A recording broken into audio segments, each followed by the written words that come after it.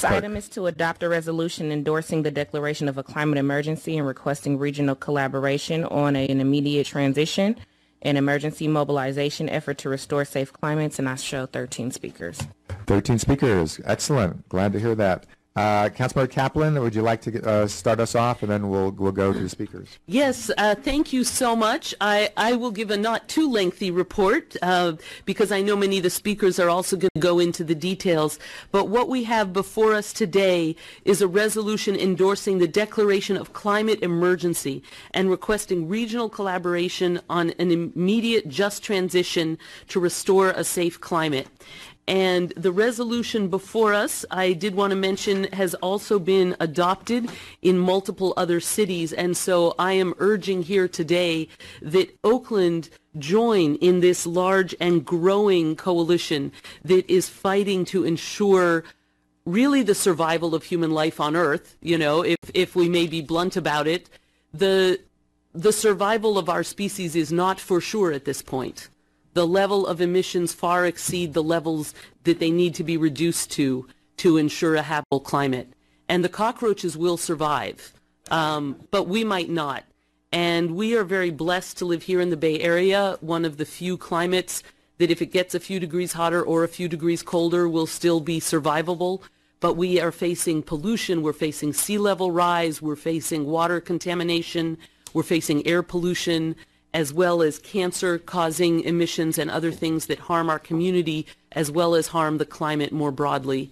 And so, given the magnitude of the fires, the floods, the droughts, and the other impacts that we're seeing, it is essential that we and really everyone take more action than has been taken. And so I'm pleased to bring this forward in partnership with Councilmember Dan Cobb, Mayor Schaaf, City Attorney Barbara Parker, and a broad grassroots community coalition who's been working on this for us to seek much stronger action to remedy the magnitude of the climate crisis that we face. Thank you very much. Thank you. We're going to call public speakers in a moment. I'll just add that as most people probably in the room already know, that the city has just begun what would probably be a year-and-a-half process to create a not just slightly revised, but really a major overhaul, much more robust energy and climate action plan for the city of Oakland. And in fact, just a reminder to my colleagues, today I believe is the due date for all of us on the city council to recommend up to 3 people to the mayor's office for possible appointment to the Energy and Climate Action Plan Community Advisory Committee, which is created on a resolution that I authored. So get your recommendations in today to the mayor if you haven't already, to all the council members, and looking forward to that lengthy process, in-depth process for a new climate action plan for our city. I know our staff are true believers in the importance of this, and the community will be actively engaged in this process. However, during this year-and-a-half process, to the point of this particular resolution, if there's something that comes up, a new policy, a new mechanism, a new thing for the city to do that can be done quickly and is urgent, no need to wait 2 years before this new climate action plan is adopted. So during this process, a few of those new ideas may come up and say, hey, let's do this one right away. So that's something that we'll have to keep tabs on. So let's call the speakers, Madam Clerk. Please approach the podium in any order as I call your name and state your name for the record. I have Michael Eisenher, Jack Fleek, Barbara Stebbins, Janice Kirsch, Armando Daniels, I believe, Alberto Kaufner, Richard Rollins, Michelle Brown, Colin Cook Miller, Thomas Smith, Benjamin Gutierrez, and Nicole Lee Harris, in any order. If you're ceding your time to someone, please just state your name. Welcome. Good morning, Chair Kalb and council members. It's good to be here with you today. I wanted to let you know that 3 additional organizations and coalitions of organizations have signed on to the letter that's before you. The Berkeley Climate Action Coalition, the Asian Pacific Environmental Network, and Movement Generation Justice and Ecology Program. They got their sign-ons in after the deadline. Last week's UN report makes it clear that climate change is an existential threat to the survival of humanity. Our window for climate action to hold warming at 1.5 degrees Celsius is short, 12 years at the most. As the chair of the IPCC said, limiting global warming to 1.5 degrees would require rapid, far-reaching, and unprecedented changes in all aspects of society. The report laid out the difference between 1.5 and 2 degrees of warming, the projected deaths of approximately 420 million people globally, from drought, famine, lack of potable drinking water, flooding, fires, extreme storms, and hurricanes. We are nowhere close to keeping warming to 2 degrees, even with the existing commitments of local and national governments. Some climate scientists estimate that we are now looking at up to a 3 to 4 degrees Celsius warmer world, which could condemn us to an uninhabitable planet. As we witnessed this year, from the devastation caused by Hurricane Michael and Florence to the chaos of wildfires in California, climate change is already an emergency. The impacts are being felt most dramatically by frontline communities, low-income people, people of color, indigenous people, houseless communities, people with disabilities. These are all people who are least responsible for causing the climate crisis. It is undeniable that climate change is an urgent economic and racial justice crisis. It's up to all of us to work together to chart a path of just transition from an extractive, destructive, and racist economy toward equitable, regenerative, and local living economy that uphold human rights and the life support systems of the earth. I've got someone to see my time, Nicole Harris. Okay, one additional minute. No, your name, sir, speaking. Nicole Harris, Colin Cook-Miller, thank you. Go ahead. Ensuring the leadership of frontline and indigenous communities in this just transition is a practical necessity, not just an ideological or symbolic gesture. Key to a just transition is the City of Oakland working in partnership with community-based organizations, as you all are already doing in different situations like the East Oakland Neighborhoods Initiative,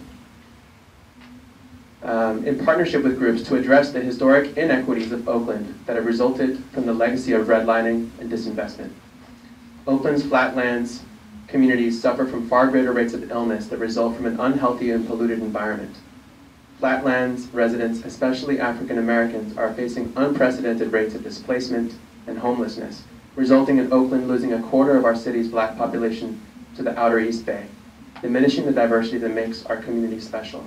The current scenario is eco-apartheid. We need eco-justice. Thank you for your leadership in passing this resolution today and recommending it to full City Council. Thank you. Next speaker, please.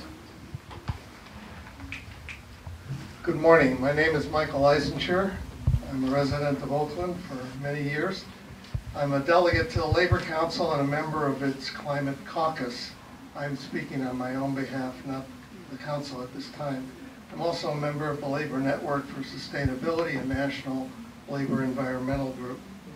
I want to associate myself with the position of the Oakland Climate Action Coalition, but I want to take exception to an omission from their statement that I want considered. And that is that any just transition policy must address the needs and interests of the workers who are going to be displaced by the necessary changes we're going to make in order to achieve a renewable energy society. These are workers not just in oil and fossil fuel related jobs, but all kinds of work that is derivative of those. I also want to point out that the threat is not, the threat of the environmental changes that are taking place and will take place if we don't take action are going to have a profound impact on jobs generally. A 3-foot to 5-foot sea level rise, which is predicted by the end of the century, is going to literally wipe out the port, Jack London Square, Brooklyn Basin, the airport. All of these low-lying areas are going to be impacted. Now, people have said, well, we can build dikes, but the water has got to go somewhere. If it doesn't go there, it's going to go somewhere else. The city of Oakland is going to be profoundly impacted, and climate change is a job killer. Let's be clear about that. Thank you. Thank you very much. Next speaker, please. My name is Barbara Stebbins. I'm here with Local Clean Energy Alliance, one of the member organizations of the Oakland Climate Action Coalition, in support of the declaration of a climate emergency and the call for a just transition.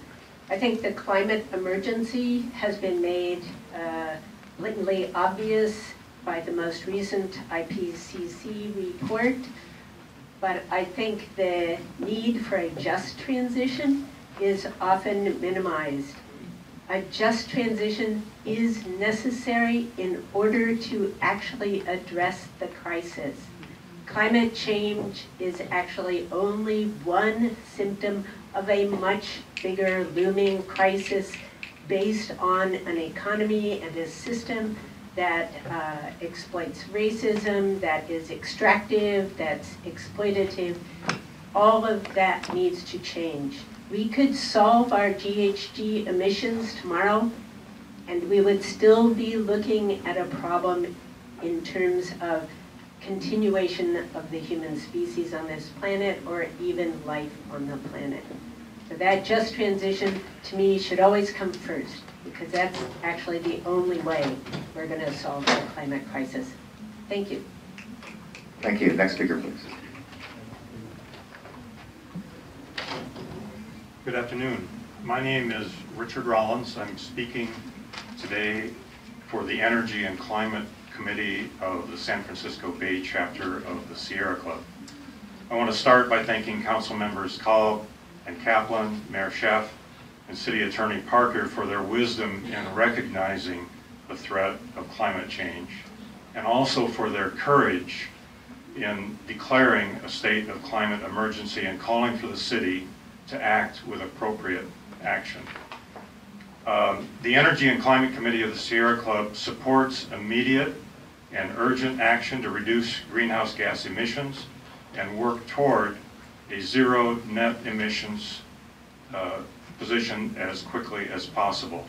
We support a collaborative approach that involves community education and participation, inclusion of vulnerable and disadvantaged community members, and broad mobilization that results in rapid and just response to our climate emergency. We support this resolution and urge the Public Works Committee to approve it today.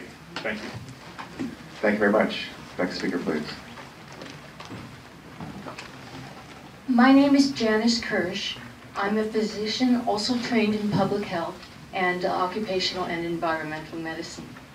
And the first thing I really want to do is thank you for this declaration, which I think will happen. I want to thank you for understanding that we are in an emergency situation, that climate disruption, I don't call it climate change because that sounds like something too normal like menopause. It's not. The climate disruption is quite simply the greatest public health threat that humankind has ever faced and probably ever will face. I am here today to say, though, we have a small window of opportunity. It's, I think, a bit exaggerated, that window, by the IPCC report, but I won't go into detail into that. A lot of people here will talk about the fact that this is an existential threat. We all already have. I want to get local. Here in Oakland, people are dying every day. We have a code blue, you know, the hospital operatives called out code, and you folks are answering it. And I thank you for being doctors of destiny. Because there are people from, especially, I want to talk about the particulate matter, the fine particulates that are killing people. And you all know about that. I don't have to give a lecture here because you've all heard about it. But there's new data coming out. Not only do we have them causing PM 2.5 millions, a few millions, or even fractions of a millionth of a meter long. These particulates not only cause stroke, cause and exacerbate lung disease, cause or exacerbate heart disease, cause cancer, probably cause dementia. There's also, that's good new evidence on that, or bad new evidence. There's also evidence that there's causation of type 2 diabetes, a major threat throughout California. There is also a terrible honor that we have, that the Bay Thank you. The Bay All right, Area... can someone just see their time? Karen Harrington. Thank you. Thank you very much. One more minute, please. Yes. I trained in New York. I'll go very quickly. That it turns out that Alameda County and San Francisco, among other areas, we rank number 6 in PM 2.5 and lower. These are things that are obviously going to be more, are going to affect those who are in frontline communities, first and worst. And there's some kind of a haunting environmental justice in this one. If you live in the Oakland Hills, because I've been out with my laser meter, you're not safe there either. PM 2.5 are widespread. So if we want to keep everybody's health, if one was so selfish that they only care about themselves, which I know no one here is like that, there's no fallout shelter for the rich. But I want to thank you once again. I want to thank you for caring about people, for caring about human life, from not my anatomic, from my spiritual heart. Thank you. Thank you very much. Appreciate it. Next speaker, please. Hello, my name is Albert Kiefner. I'm with the Alameda Interfaith Climate Action Network and Western Service Workers Association in West Oakland. And I completely agree with the previous speaker about particulate matter. In Oakland, the asthma rate is 3 times what it is anywhere else in the Bay Area. But that is not what gets people excited about climate justice. And forget climate warming. We say climate warming, people go south. When you mention just statistics, they go south. We've heard a lot of statistics that are very relevant, but have no impact on people's motivation to do anything. And so what I'm suggesting is that in politics they say follow the money, okay? In climate justice, and also in faith matters, follow the water. Follow the water. For example, in West Oakland, at Western Service Workers Association, we have people streaming through our door every Tuesday and Thursday with their shut-off notice from EB Mud, because it's the last bill they pay. It's only submitted every 2 months, and people think they can get along without it. You know, maybe borrow from there. It doesn't work. In this state, it's actually a law, state law that passed in 2012, that everybody have access to safe, affordable, and accessible water. Is that happening in the homeless cabins? I don't think so. Okay? We had Western Service Workers had to go to the EB Mud board last year 7 times to get them to reduce the penalty for reconnecting water. It was at $1,000 for something they have a right to have by state law. Okay? So follow the water. Follow the water. That's the variable. You can measure that, and it affects people's lives.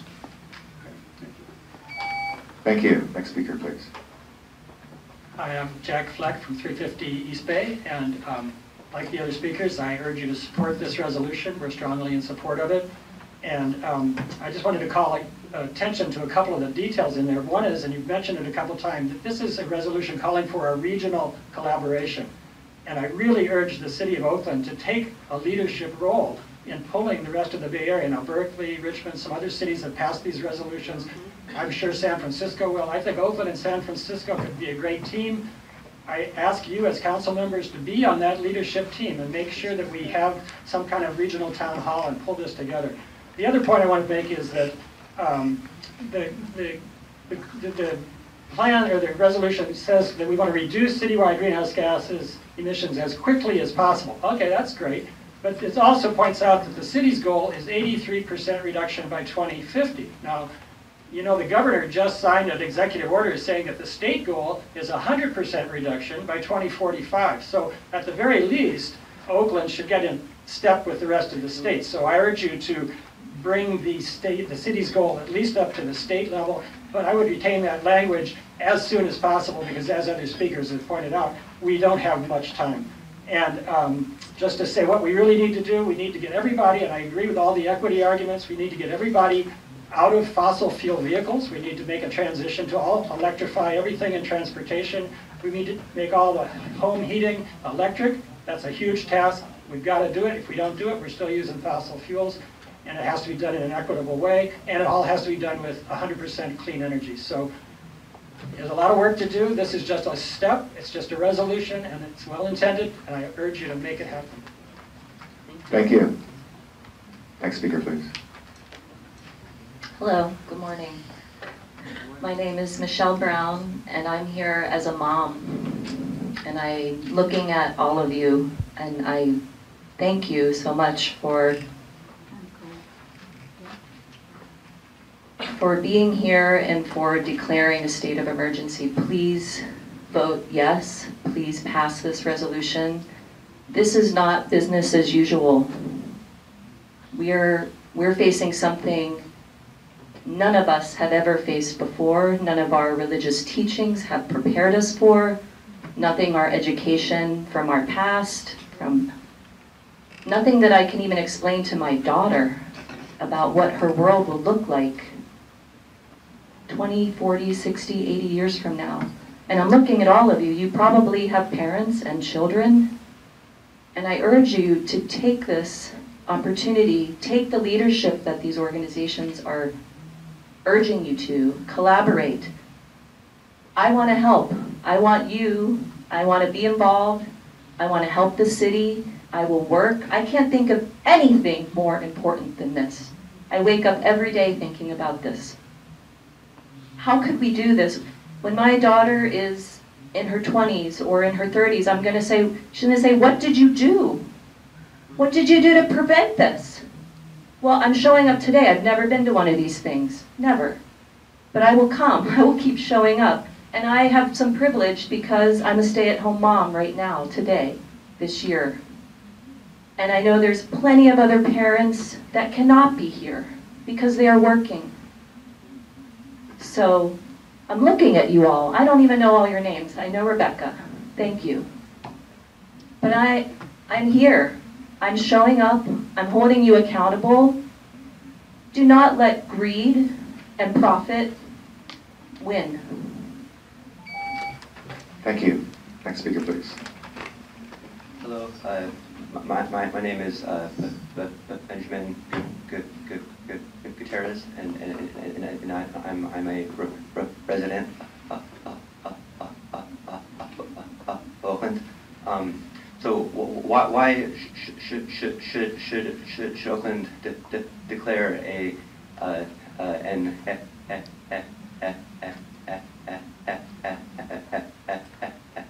emergency? I think that we as human beings are very good at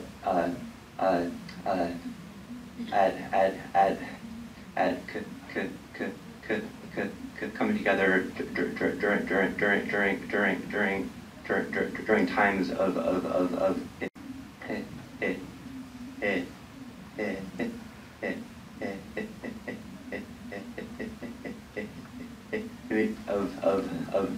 crises, like during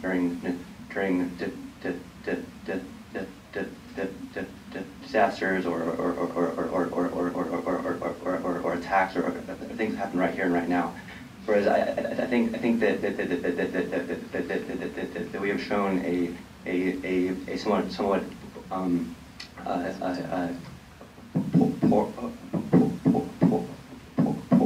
poor ability to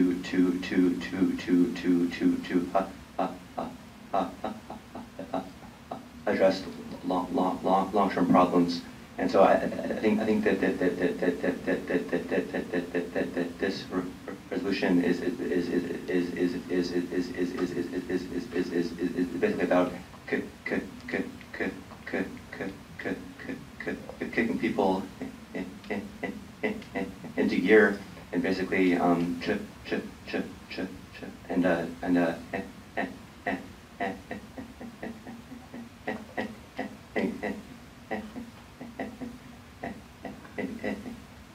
engaging that best part of human nature, which actually causes us to come together and solve our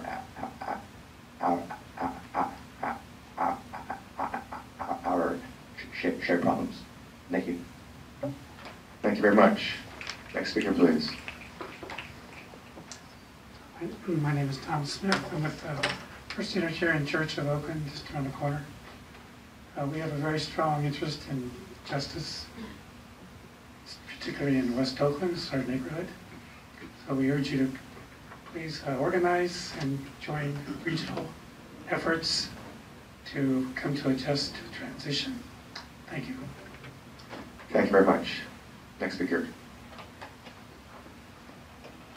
Hi, my name is Armando Davila. I'm with Berkeley and Oakland Climate Action Coalition, 350 East Bay, and Climate Mobilization.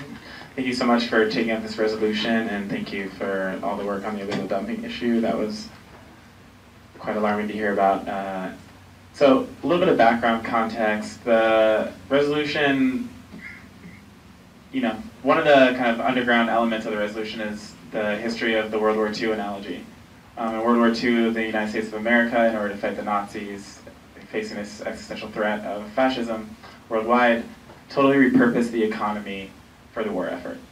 And so the idea of immediately initiating a city, regional, state, and federal and global mobilization effort is to pick up on that heritage, and to, instead of mobilizing in an unprecedented fashion to fight a war, we're mobilizing in an unprecedented fashion to restore the biosphere, to get our economy within planetary boundaries, to end injustice as business as usual. And to do that as a world together would be profoundly liberating. It would be profoundly relieving. It would be profoundly inspiring. It would be profoundly appropriate.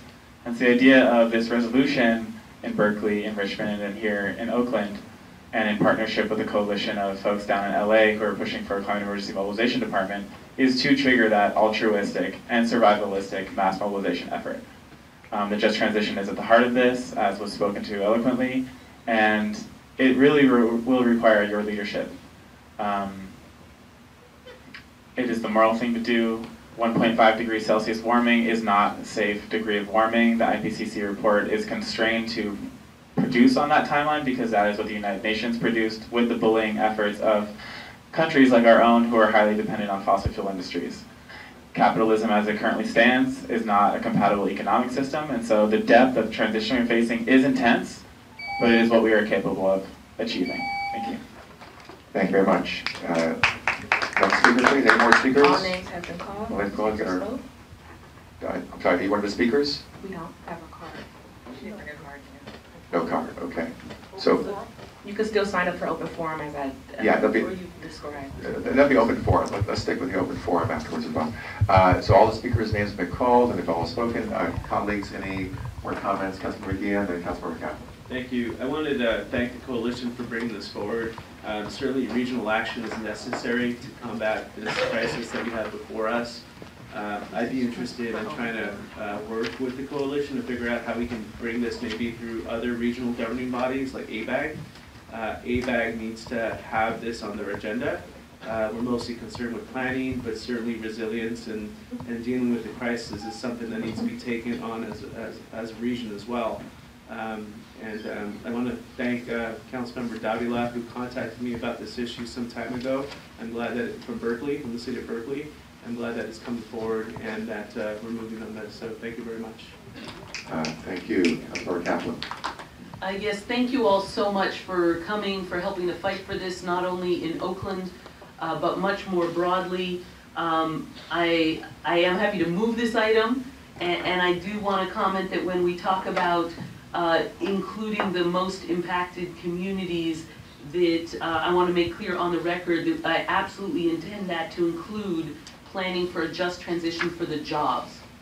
That this also talks about the workers, and it also mentions on page 2 labor as one of the organizations. So I wanted to make sure to highlight that when we talk about a just transition, that means just environmentally, but it also means economically and in terms of jobs for displaced workers. So that absolutely is part of our intention in this item, and I wanted to make sure that doesn't get missed. Also, I just wanted to support some of the public comments that were made. Oakland suffers some of the worst air pollution in the nation. And Oakland, for 25 years, did not even have a seat on the regional board that makes decisions about air quality while suffering the worst air pollution in the region. And so when we talk about the global impacts and how does that interrelate to social justice, it is Oakland youth suffering from asthma and Oakland people suffering from cancer and all the negative effects of PM 2.5 and all of the problems that that causes at the local level. And so we absolutely do need to fight for this throughout our region, including to get Oakland a seat back on the air board, as well as making sure that ABAG does the work that they were recently authorized to do by ballot measure around sea level rise. There is now Bay Area regional funding for dealing with waterways and sea level rise, and so that'll be another opportunity. And so I hope we'll be looking at serious things like the trucks, which are one of the heaviest sources of the toxic emissions in our city, as well as everything else we need to do as we bring back the climate action plan, which is where we detail the specific steps on the local level, that those will need to be strengthened, including the new goal of 100% by 2045 or sooner. Also that we're going to need to plant bioswales and fruit trees as well. So there's a lot of tangible actions to be taken to make this real, but this is a really important step in that direction, and I move the item. Second. It's been moved and seconded. Just a couple more comments. As Councilmember Kaplan and some of the speakers were alluding to, one of the benefits of taking serious action to reduce our greenhouse gas emissions, some of those actions and policies and mechanisms and requirements and incentives that lead to reductions in greenhouse gases also lead to reductions in other criteria air pollutants and toxic air contaminants that have a more immediate impact, a more immediate health impact on people. And so these are often called, for better or worse, co-benefits or additional air quality benefits. And so those will be the set of policies that we look forward to, that we have to some extent already, but we look forward to in our new, more robust climate action plan.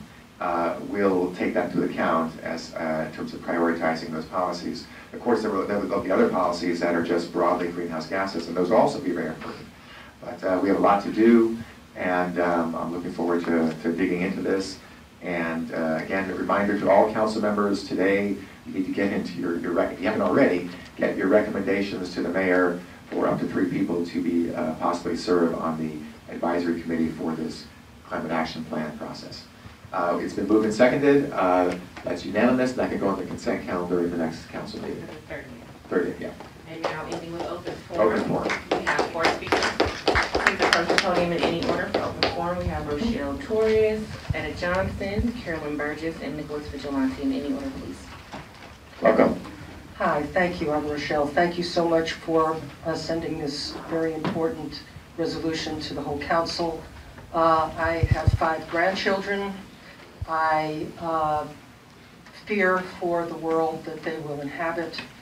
And I hope that this resolution will help us with the threats that are coming, that we're facing, because many of you know that there is a lot of action to try and bring more fracked oil through our bay to the Phillips refinery, through Alberta, Canada, down through indigenous land and down the coast and into our bay, and then up to San Pablo Bay. That would increase the number of oil freighters who are coming with fracked oil, which very little of which now comes into our bay, about 4 times.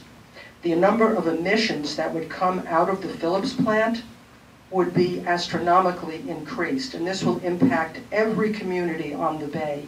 And so I'm very glad that cities are taking these kinds of actions, because we'll need to really unite and fortify ourselves against this drive to extract every single last drop of oil before they can lose $1 of profit.